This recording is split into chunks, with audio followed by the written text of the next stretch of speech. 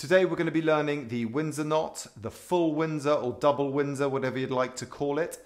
The seams of your tie are going to be facing you and the flat side is going to be facing out.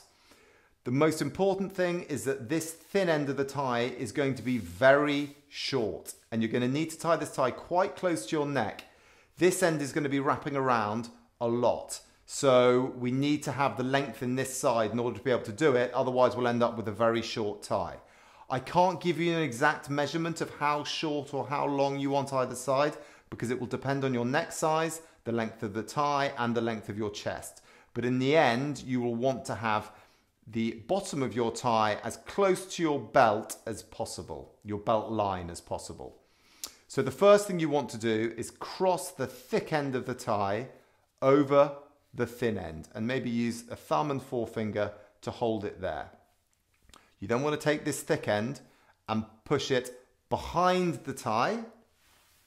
So we'll take it to the other side. I'll change hands so you can see what's happened there. It's gone around the back and then we're going to tuck it through the middle from the front. So it goes round. So we'll do that again. It goes across, round the back and through the middle. Now that has created a little shoulder in the tie and that's going to help give this tie the width that this knot is famous for. You're then going to take the tie, which is going to be hanging backwards and back to front. You take it to the other side and push it through from the front this time through the hole in the middle.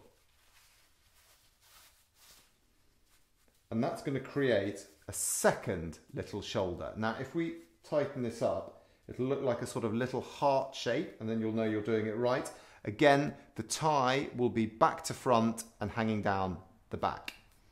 Take the tie to the other side, cross it over the front, and that's effectively going to be the front of the knot when we use it.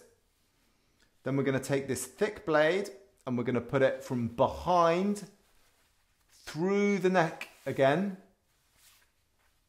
and then tuck it through that single piece of fabric, which was the front of our knot. When it comes through, we're going to tuck it straight through there and give it a pull. Now, this is the bit when you're going to get a good knot or a bad knot. If you just pull it up, the knot's not going to look good, especially if you're wearing a printed silk tie like I am.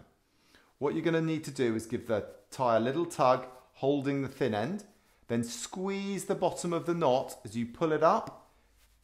Give the thick end a few more tugs and we're just squeezing and manipulating that knot into a nice triangle. Then you can put your collar down and you, my friends, have a full Windsor knot just like that. Pretty simple.